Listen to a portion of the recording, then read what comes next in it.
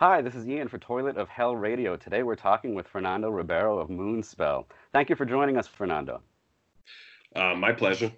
The occasion for us talking today is the re-release of Moonspell's 1999 album, The Butterfly Effect. But before we get into that, I think all interviews these days really got to start with pandemic stuff. So how are you and the guys doing with all of this? Well, fortunately, I mean, first, thanks for having me in your show and Moonspell. It's a sign that we are doing well in the life and capable of putting two words together and perform on an interview at least. On the other hand, I have to say that it's unfortunate what's happening in the world.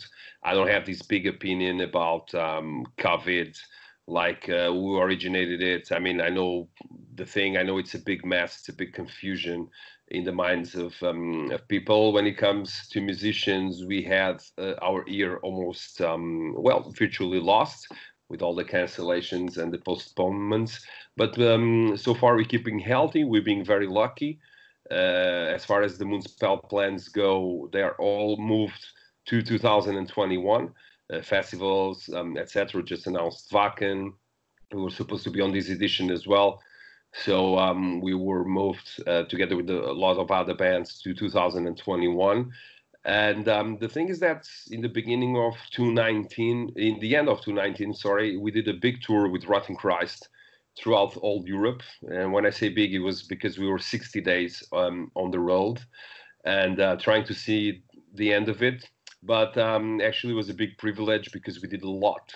And when in March, when we were faced with this problem, we felt that we really lucked out being able to do all that extensive touring in good conditions throughout Europe. Also, we were about to use this year not as a sabbatical year, but a slower year, to in order to compose our new album for 2021, be with our families as well. And so we just trying to do the best without exaggerating, without getting into panic or fear, because we are from a small country, Portugal, that even though has its chaos and its problems, it has nothing to do with the big countries. I mean, there's more people living, the three times the people living in São Paulo in Brazil, in one big city, than here in the whole of Portugal. So, for instance, today we haven't reported any COVID-19 related death, which is something that it is what it is, because the other death counts, car crashes, forest fires, that never goes away. But it's a sign that we probably directing ourselves into some kind of normalcy, which will be good for Moonspell, for our families, for our friends. And I hope that, so I don't want to be like, oh, the COVID, killed me, killed my plans. I think it's also time to learn not to be so self-centered, not to bug people with our first world problems. So we're trying to keep it a positive mind and trying to still do something with 2020. But I think the best news is that we are lucky and healthy, and nobody of us caught the virus. And even if we did, we're quite healthy people. So let's see what happens in 2021. But thanks for asking. So far, so good in Portugal. Yeah. I'm so glad to hear that. It sounds like it caught you at just the right time. If ever there's a good time for a pandemic, it sounds like it was the right time for Moonspell. I mean, well, I don't know. It's the first pandemic I'm going through, So I don't know if it's going to be more or not. I mean, there's still a lot of confusion, still a lot of chaos, still a lot of complicated contexts to wrap your mind around. But let's see what happens. Some people say it's going to be like constant now. Some people say it's just a little flu. I mean, what I see is that I don't think the world has been so polarized and fragmented as it is right now, because what you see is almost people, fist fighting about who's right about the virus, like if we were all virologists or something like that. That happens a lot in Portugal. It's a lot of theories. So I hope that we learn from this. Whatever is there to be learned and whatever lesson is there to be taken, I don't know what it is, So I approach things with caution. You know, if I have to wear a mask, I don't love it, but I will do it. You know, if but also if I think it's an abuse, you know, to try to make our own decisions and to try to be informed is also a healthy thing, I would say. And in Portugal, and it's a small country, there's a lot of disinformation about the virus. So you really have to be smart as well, not only healthy. I obviously music is a scene, you know, like the musical scene. There's many more bands than us. For instance, our friends in Catatonia, Paradise Lost, just to name a few, they released amazing albums this year, and they cannot go on the roads, and that's more problematic. You know, maybe we could be on their shoes as well, but like we've been talking and texting around with other band members, etc. In 2021, maybe it will be the best year of our lives, you know, because if everything goes according to the no plan that we don't have, people will be very keen in going to the live shows and experiencing, reliving the experience of being not socially distanced, because we're also talking about rock and metal shows, which is not the same as other shows that people can sit with, you know, with more, let's say, reserved places, reserved seats and everything. But I hope that, you know, we just, I think every band is trying to do their best not to lose contact with their fans. But I have to be honest as well. Of course, there's the money issue. We live from music. Lots of us are professionals and we don't do anything else. But on the other hand, when people were already asking me, are you going to do some live streaming from your couch or your toilet seat? I said, I was just no. going to ask you that. Yeah. Well, not yet, because I mean, I think that there's time. You know, without time, there's no romance. You know what I mean? So I think if I'm in the face of people, I learn not to judge anyone. People have different degrees of wanting attention. You know, I'm a married man. I have a kid, so I have my plate is full. But sometimes people just like to share everything, you know, online. For instance, I can go on Instagram and see people waking up, going to bed, cooking, asking people how to cook. It's not my thing, with all the respect. It's other people's thing. But sometimes I wonder if we do need that much attention, because if it wasn't the pandemics, we just toured intensively in Europe with Rotten Christ. We went everywhere, from Istanbul to Greece, you know, from Portugal to the UK. So I think people could live 2 or 3 months without watching a Moonspell gig, you know, because that's just the way it is. But right now, after, you know, the dust settled a little bit, and that things evolved as well. Like if you see the Wacken open air live streaming, it's something that, yeah, you want to, even if it was for free, you would pay a ticket to see that, because it's well organized, it's well thought, and it's something professional. It's a professional brand making a professional show on a different method with a different platform. So that's what we want to do. So I mean, I have 3 goals this year when it comes as far as Moonspell goes. First is to do a physical concert, and I think that will happen maybe in Portugal.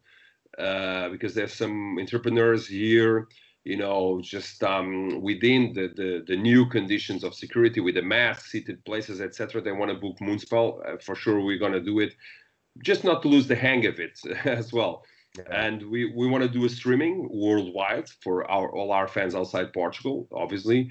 And we want people, if we can, to listen to one new song already finished, you know, mastered from our new album. That's the 3 goals we are trying to. Of course, in a normal year, we have all these goals to play here and there, play the festival. But right now, we have to keep our expectations in check. And I think these 3 goals, if we do them, I'll be happy. Considering that under the circumstances, I think I'll be happy with 2020 as far as Moonspell goes.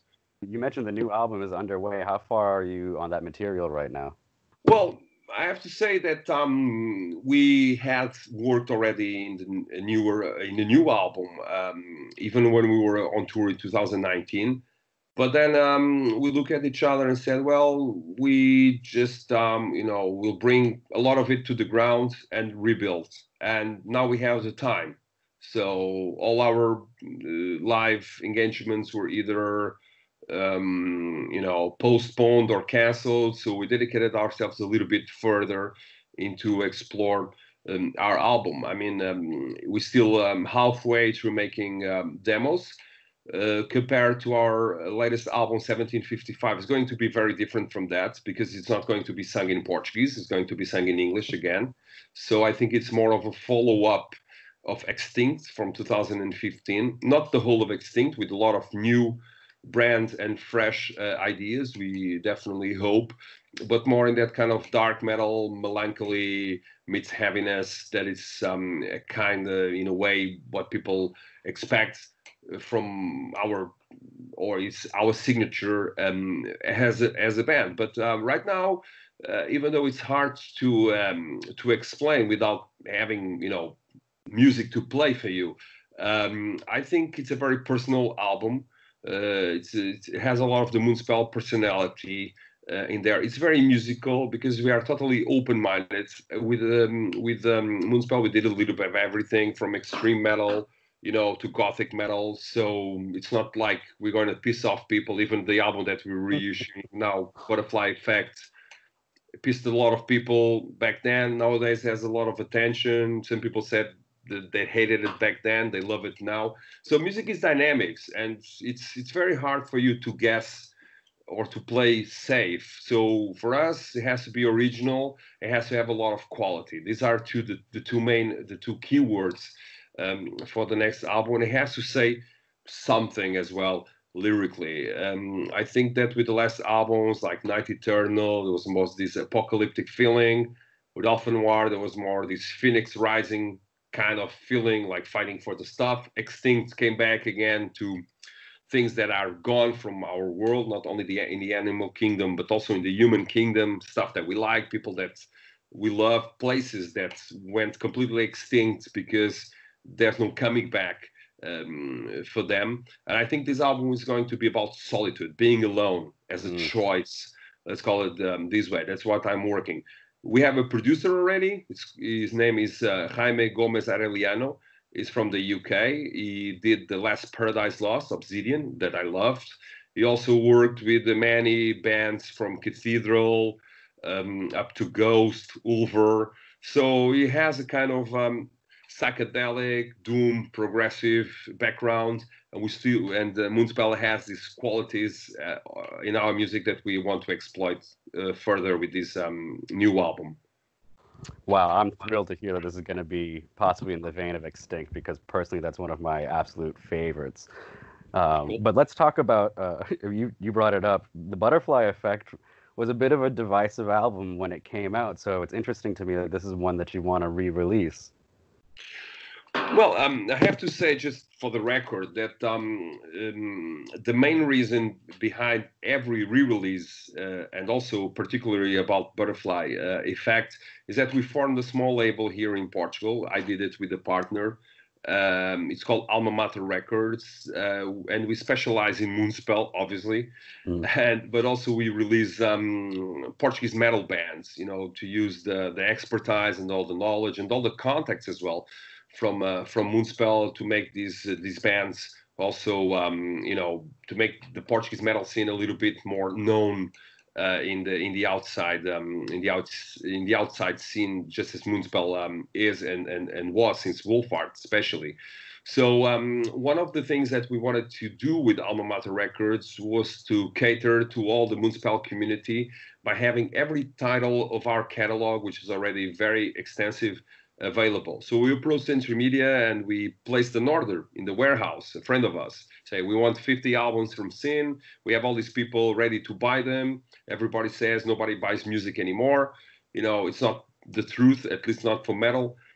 Some people are not happy with the sound quality, myself included, of Spotify or YouTube rips, something like that. So we need vinyl, and everything was out of print and virtually sold out. So we started off, why don't reprint it? Because Moonspell already has a legacy and people will for sure appreciate it because there's a public demand. So we did with Century Media and Alma Mater Records, we did some vinyl versions of Wolfart and Irreligious to start off. also to test the waters. And Hmm. they were amazingly successful. I never expected that an album such as Wolf Art became so legendary in the metal scene. Let's call it this way. Even if I say it so, I say it as almost as an outside source, because one thing is to be there in '95 recording it, another thing is to be like more 25 years ago, selling it via our own band shop. Also, the newer generations, they were very happy that now they have vinyls and CDs that they can listen to as well, contrary to that populist speech that nobody listens to music except on digital. That's not absolutely truth, I'll say, or at least not our experience. And then I involved Napalm Records, which is our Moonspell's actual label, to do something out of the Century Media years. So Butterfly Effect is also another part of a back catalog of Century Media that will be from Sin, Pecado, that we released last year, Butterfly Effect that we released now in August and is being really sought for, really collectible as well. Some editions are virtually sold out already on pre-sale. Then next year, I believe we'll do Darkness and Hope, and then Antidote. As far as Butterfly Effect goes, I always do, it's a pompous name, like music business, executive production, which for me is picking up the pieces and making it a collectible, because I have a lot of experience with records. I'm a collector myself, and with Moonspell, I've been in Moonspell since the beginning.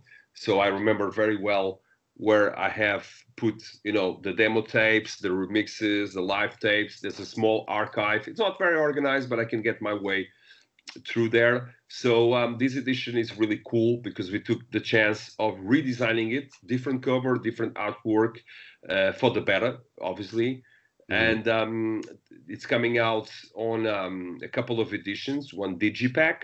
And on the digipack, instead of the liner notes, we put a little bit of our biography book that came out last year via Cult Never Dies, called Wolf Azure Man. There's the Butterfly Effect chapter in there, so people can get some context about why the album was so differently done, and it's so different from all the other albums in the Moonspell career. And then we have a tape. Believe it or not, it's the symbol of our generation. I think it's sold out now. I was like, tape? You say, yeah. Then I picked up, my old tape recording. It doesn't sound that bad, I have to say. I listened to a lot of tapes throughout my life. The first Moonspell releases were demo tapes. I was a heavy tape trader back in the day, so it's quite cute, and it's quite like almost a symbol of our generation, the tapes. It's our digital music, let's call it this way, even though it's analogic. And then we have, for me, what's the lion's share of these re-releases? It's the vinyl editions. We have the Napalm edition and the band edition, which differ from the color of the vinyl. Ours is yellow, greenish ink spot. Looks amazing, and I have to say I'm very, very happy because it's not just putting it in the market. It's made with love. It has a lot of it has a personal touch of the band that wrote and recorded the album. People are really crazy about this edition, which is surprising to say the least. And they are listening. They're giving another chance to the album. Like you said, it was very it divided the waters a little bit. It's a very ugly, dry album. Scientific, even when it comes to the theme of the album. But music, like I said earlier, it's dynamics. So you cannot. It's for me, it's a good sign that people didn't, bury it in the shelf and never picked it up again. Honestly, if you ask me, I'm very surprised about all the commotion around Butterfly Effect. Yeah, I gotta say, when it came out, I absolutely loved it, and I didn't think it was a huge departure from your earlier work. So I tried to go back and listen to it to figure out, maybe what people were hearing in it, and I guess I've got some ideas about why it struck people as sounding so different. But I guess I'd like to hear from you about the recording of that session. I'm especially thinking about, this is 1999, so recording technology wasn't really computer based. You weren't necessarily Pro Tools at the time. So to get a lot of the sounds you were getting, I imagine, took a lot more work than it would if we did it today.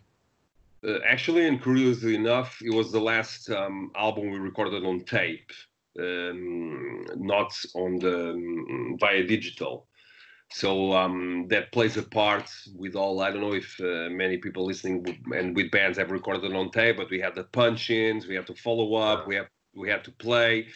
The engineer had to cut the tape right. It was like making a movie almost, and the tape was bloody expensive as well. So we wanted to keep it right and keep it neat as well. I think that to understand butterfly effect, the reaction and not the music, we have to go a little bit back to what European metal especially was back in 98, 99. There was resurgence of bands that were very classic, like Hammerfall, for instance, and people were very keen in keeping that identity of metal. Everything that was a little bit out of the box, as we say today, was not seen by many people as good, as worthwhile, and some people were accusing the bands of selling out. Not only Moonspell, but My Dying Bride, Paradise Lost, Catatonia, Opeth, because they were changing and they were evolving. Nowadays, 20 years after, they say, wow, it was a very groundbreaking record, which I don't agree. I think Moonspell has never been groundbreaking, but in the other hand, we've always been a free band. We never had a musical agenda. We always wrote songs about subjects and about what surrounded us in a way. And 1999 was the year of the changing of the millennium. So I don't know if people remember, now with all these pandemics and chaos out in the streets in all countries, but there was a kind of pre-chamber of chaos back then. It was the I2K, the computer virus, the stock will crash, the planes would fall, people will get their privacy invaded. It happened, but not from 99 to 2000. It definitely happened, then year after year we got a lot of our privacy taken by the giant corporate enterprises of technology. We get the virus now, we get a lot of stuff. So the album was about that. And obviously we wouldn't write ballads and we wouldn't write dark gothic metal. We would write something more electronic, more aggressive, more in your face. And to record that was quite a wild experience. We went to London. We went to a studio called the Trident 2. We had no idea back then, but it was the studio where most of Ziggy Stardust was recorded. But we had no idea back then. They told us later it was an old studio. Nowadays it's not a studio anymore. I think it's a restaurant, something like that. But it was a studio with a lot of history, and we could feel that the way it was shaped. So we kind of had a lot of fun doing the crazy experiments, even on tape. I remember throwing out to make that effect, throwing drum pieces out of the balcony. I remember sometimes I said, well, I don't really have a vocal line, but I had an old dictaphone and I recorded there and put it on the microphone. So that's why there's all these weird, second vocals over there, etc. So, And what about Pedro? It sounds like Pedro was really doing some different stuff there, because on earlier albums, the keyboards were really just like, it sounds to me like just a keyboard playing like one instrument. It's a keyboard. But by Butterfly Effect, it sounds to me like he's gotten his hands on sequencers and he's really doing many more layers than just playing a keyboard. Is that accurate? Definitely. Pedro is a very important piece on Moonspell. He's a very discreet guy, but he's our main songwriter together with Ricardo, our guitar player, and I kind of envy them because, they always, even for the new album, they spend most of the time they spend on Moonspell is writing music. Sometimes, of course, I write lyrics and do the concept, etc. But sometimes I'm making a lot of management work or even promo work. And I always say, yeah, you guys got you really the sweet spot of Moonspell, which is to create music. And I think Butterfly Effect was definitely Pedro screaming for independence. it showed a lot of initiative back then. I remember back then we lost our rehearsal space, which was very hard for a band in Portugal up to have a different one. And Pedro didn't give up. We didn't have a big hiatus from Sin to Butterfly Effect. It was just 1 year, 1.5 years. Um, so he came up with this crazy electronic stuff. I remember he was listening a lot of Leipzig, Nine Inch Nails, especially. So he got me into that. And I mean, when he told me these ideas, I was very surprised by his initiative, but very welcoming as well, because I was reading a lot about science, about the butterfly effect, about irregular patterns of chaos that actually create the order or in the nature world. I was reading about plants, about all that stuff. And it seems like the two worlds had a lot to do with each other.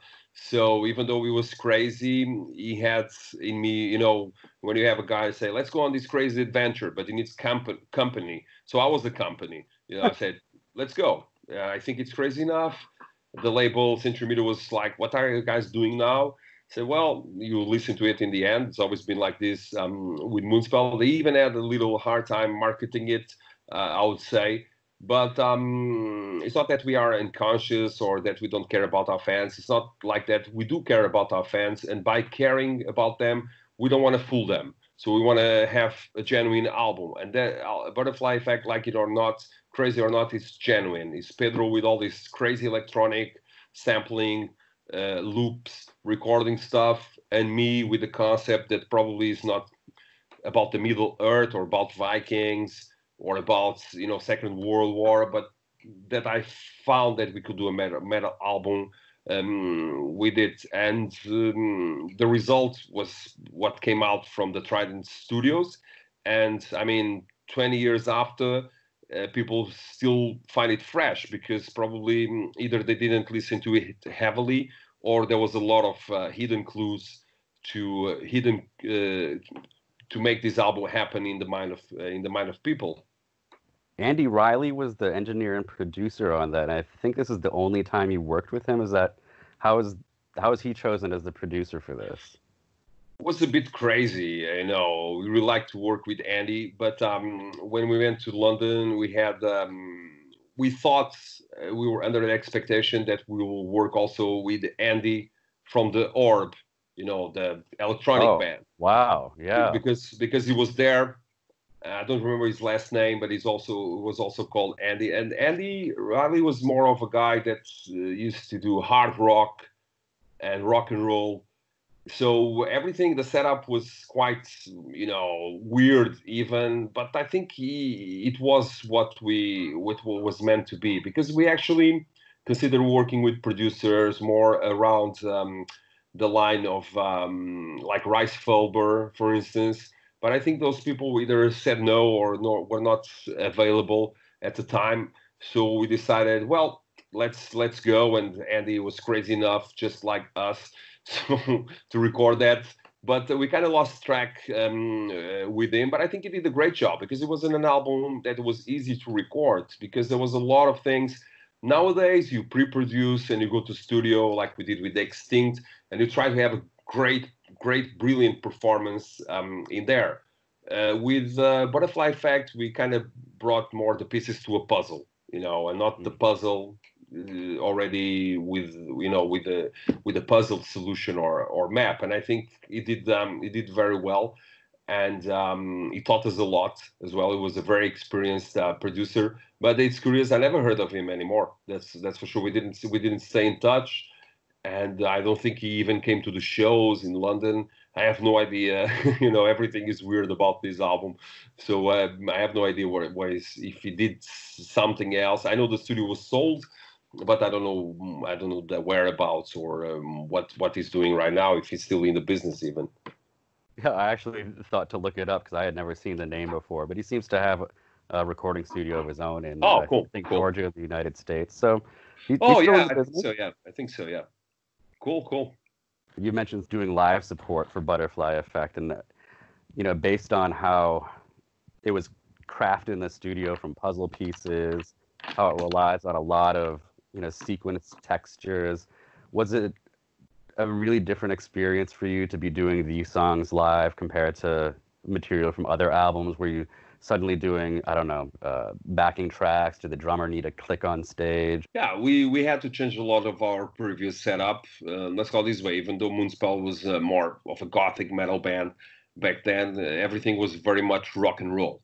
You know, everything was very much in the format classic. We had keyboards, yeah, but we didn't have sequence stuff. We started flirting with that with scene, but Butterfly was really much more into that scope of things. The thing is that one thing that happened is that Pedro came also to play the guitar, because the album was very heavy as well and very industrial and very cutthroat.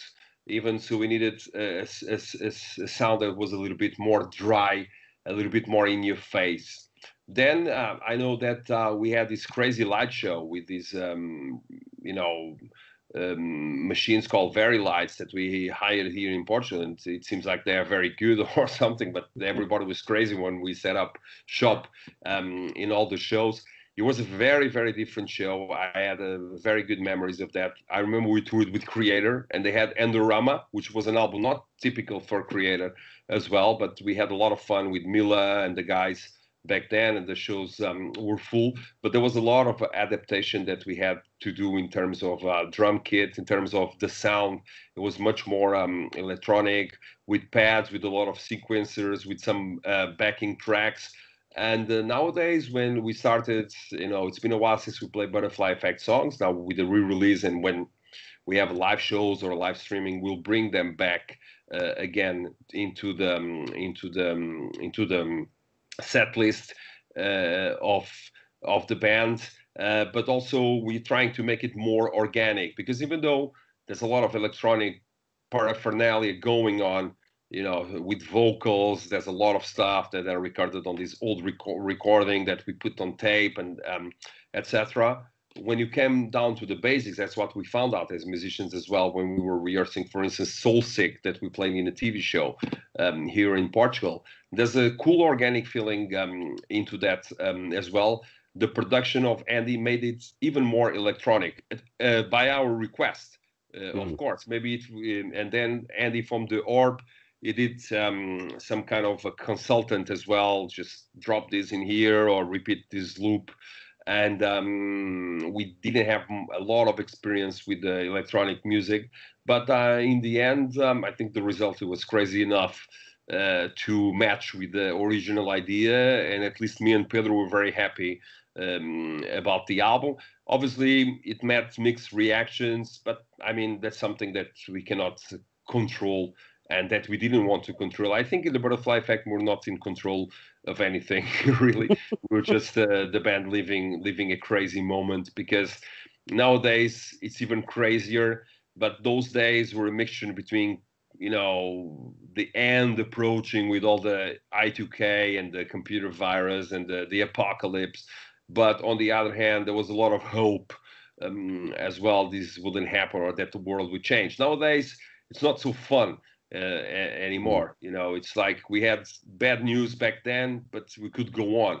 Nowadays, it's hard to pick up, you know, the pieces and go back to work, go back to the shows. I think this will be the COVID-19 will be heavier on the world and heavy on people. I would say it will be a lot of more killing more people than the old plagues or even that the flu.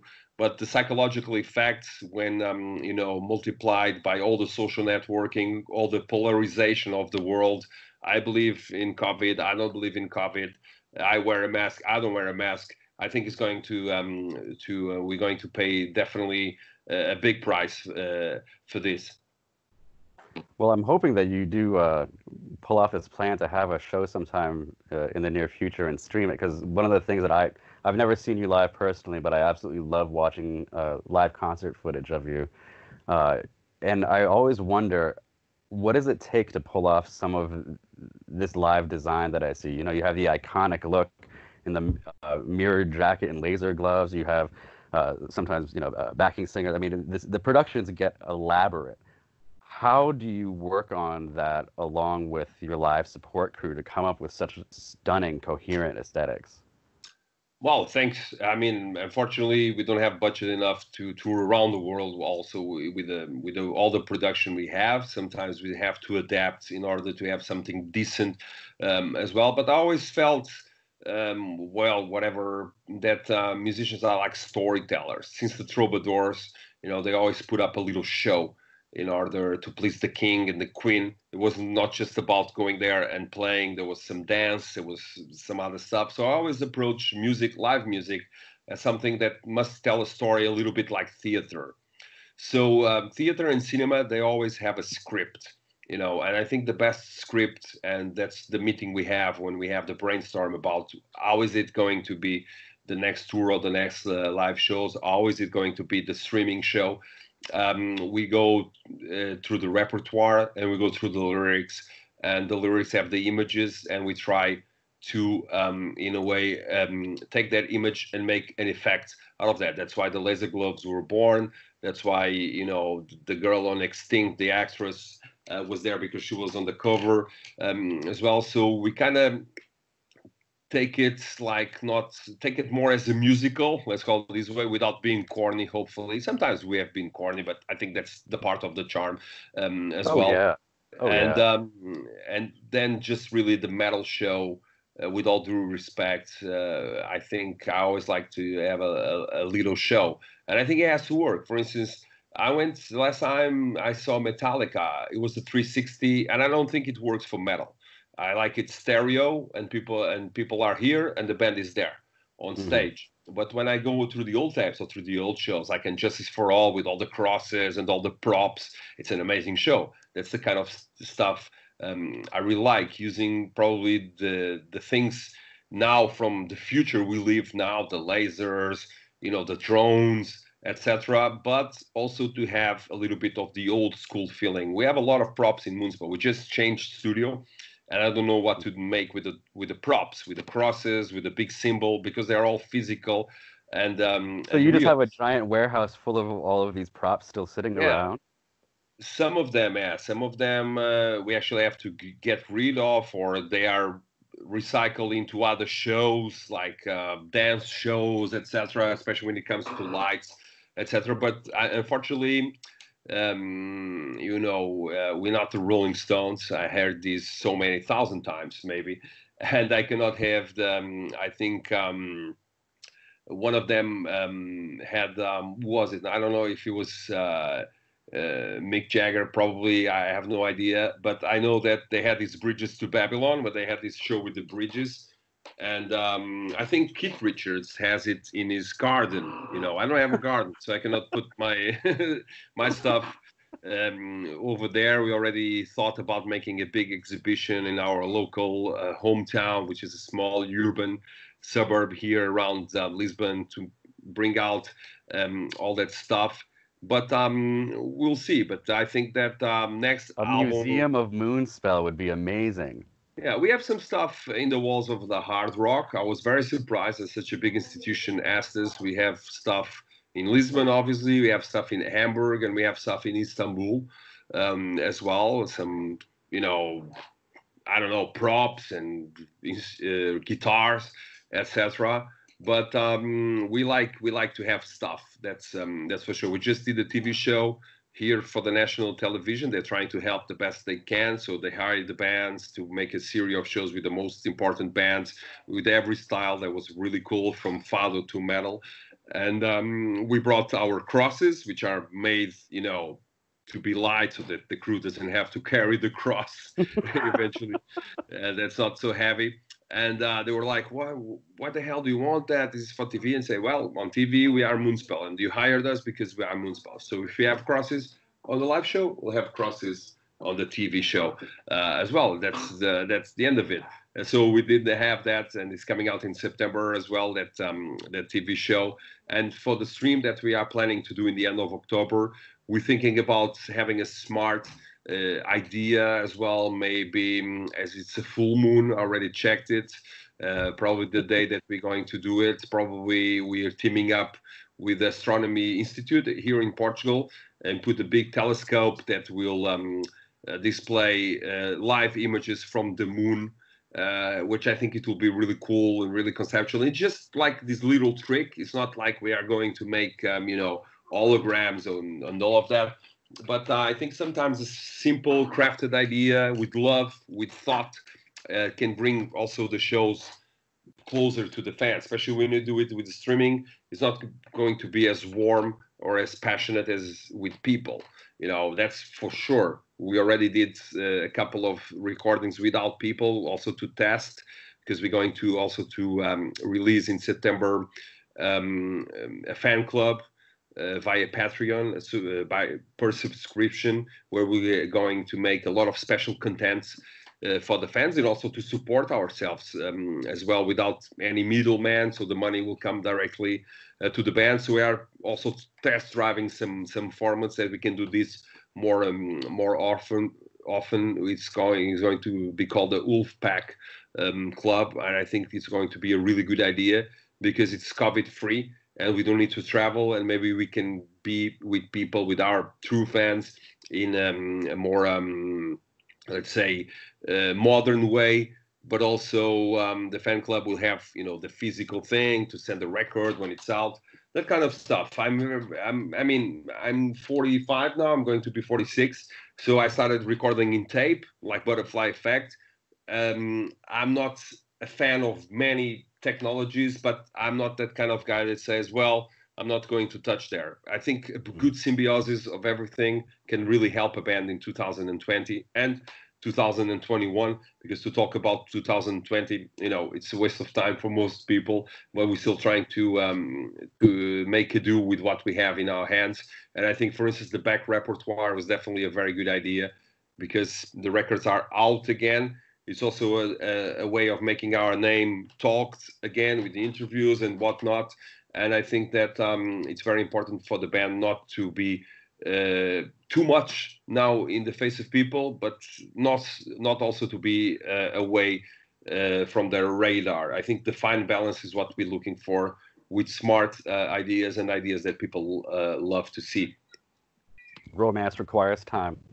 Yes, I think that's the big challenge of today, especially when you have such a big, let's call it big, at least a long career, is to do the time management wisely, and also to release contents that are really worth people's time and money as well. That's why when we do these re-releases, it's not like we're just putting it in a sleeve and there we go. We could have done that, but we spend a lot of time producing and trying to have cool stuff and unreleased stuff to attach to these re-releases like we have in Butterfly Effect.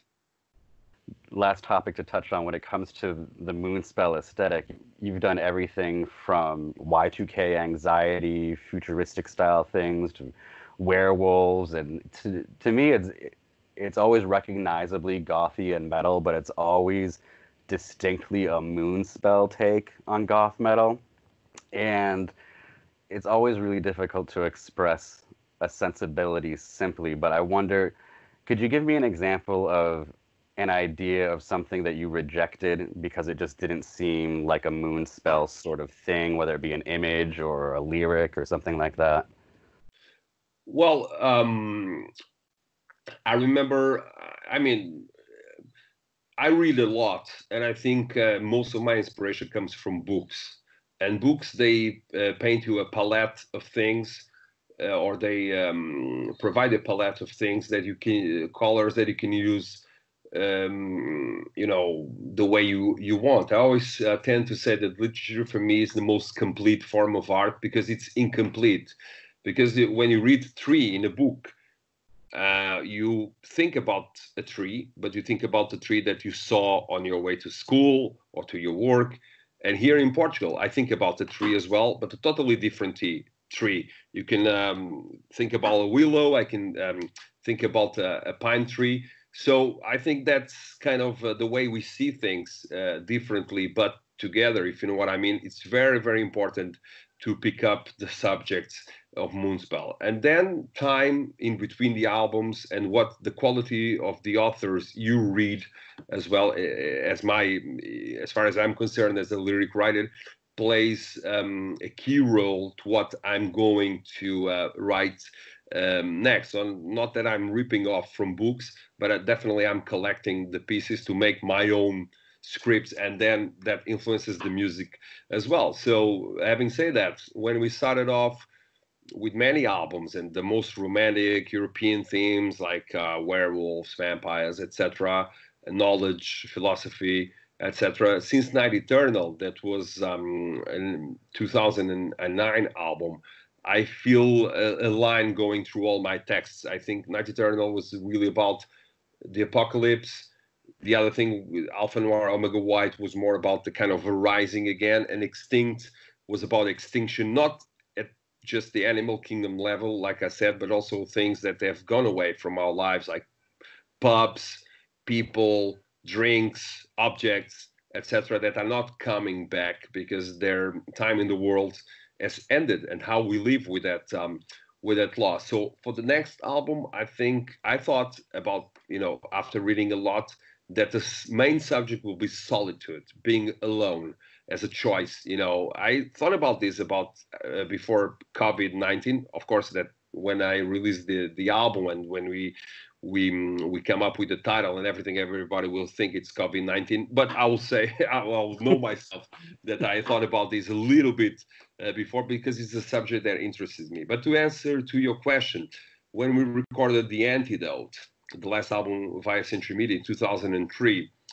I had the concept, the guys had music, and they wanted me to do, or they suggested me to do a concept about cold, because when they were listening to their own songs, they thought it was cold, it was devastated, it was ice.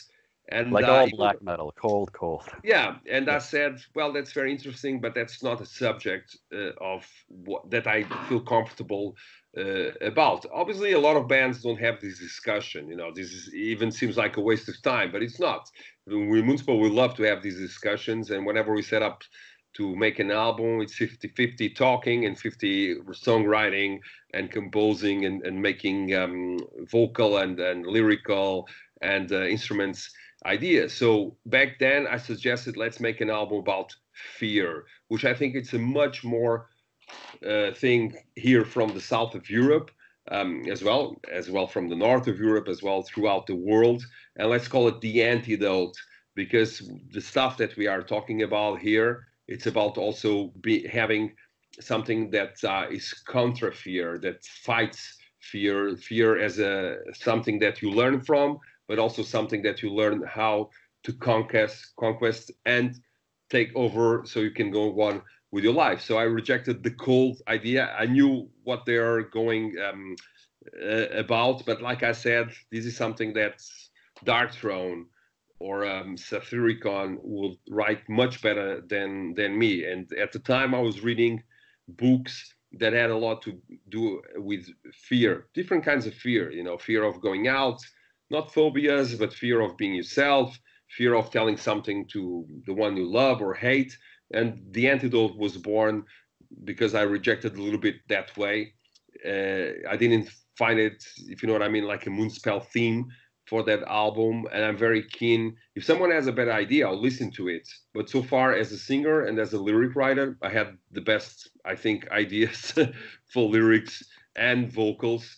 So sometimes we follow my lead. Yeah, I follow the other guys, Pedro and Ricardo, when it comes to music, but they also follow my lead. There's a lot of trust in between each other, each member of Moonspell, that we can definitely learn from each other and say no or yes when time is up. Yeah. Well, I think it's absolutely paid off. I'm not surprised to hear at all that this is a really deliberate process for you. And I'm just fascinated to hear, Moonspell is not going to do cold, they're going to do fear. And that makes perfect sense to me as a fan of yours when you explain it to me. So it's great to hear that insight from you. Cool.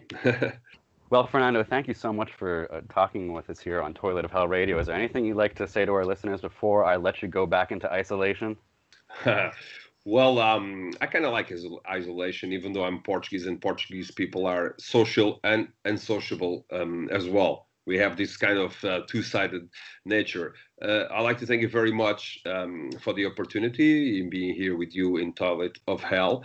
And also for people, first and foremost, the most important is to wish everybody health and luck. I think that's the things we need the most in order to be able also to enjoy the solace of music.